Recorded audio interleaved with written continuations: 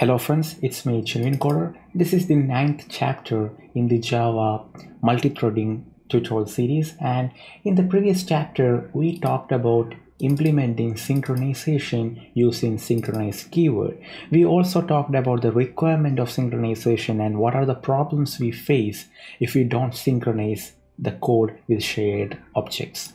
So in this chapter we are still talking about synchronization but using a different technique. In the previous chapter we used the synchronize keyword, and in this one we are going to use locks in Java. So if you look at the lock, there is a java.util.concurrent.Locks.Log class, which is an interface which can be used for synchronization. So lock equals, then we need to create a lock, and the standard implementation is called new ReentrantLock. And you can see that there are two methods available. I will talk about the fairness in a moment. First, let us talk about creating a simple lock like this. It is very important that this lock must be shared between the threads. So if I create a lock like this that is local to the class, it won't work because we have to share these locks between different threads. So we have to make it static. So once we make an object static, it will be shared between its instances. So that is fine. We have a shared lock right now. Now previously we used synchronized keyword. Here instead we can use lock.lock. So what this will do is this will acquire a lock object. The thing is, once you this lock.lock will be allowed for only one thread at a time. So if two threads are coming and asking for the lock at the same time, only one of them will be granted to access inside this lock block. The rest will wait at this line. So we acquire the lock, and if you look at the documentation of ReentrantLock, you will see that it is mandatory to unlock a lock. If you acquire a lock and do not unlock the lock, then the next thread will go on waiting forever. It is called starvation, and we always unlock a lock once it is acquired. So what I'm going to do is I will acquire the lock, then I will go inside a try statement and execute whatever I want that has to be synchronized. Then in the finally method I will unlock the lock. So here I can unlock the lock using dot.unlock. So we acquired the lock, then we unlocked. Okay, so this is the replacement of the synchronized keyword. Now let me run this program. So synchronization, and you can see that names, the thread 0 first acquired the lock. Actually it is not names, it is lock.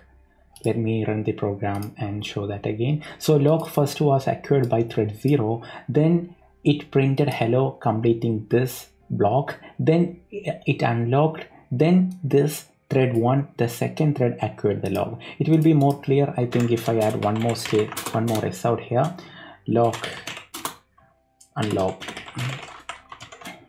by, then we will get thread name. So get thread dot current thread dot get name.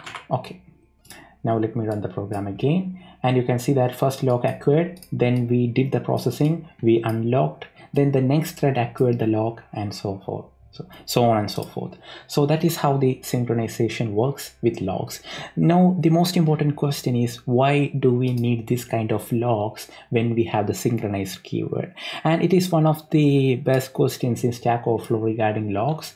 And you can see that someone asked, why use ReentrantLock if you can synchronize it? The answer is you can use logs synchronization logic from different method. As you can see that from the foo method we acquired a lock, then the bar method we provided the unlock. That is not possible with synchronized keyword, since synchronized code has to be within one block. We cannot have extra codes there.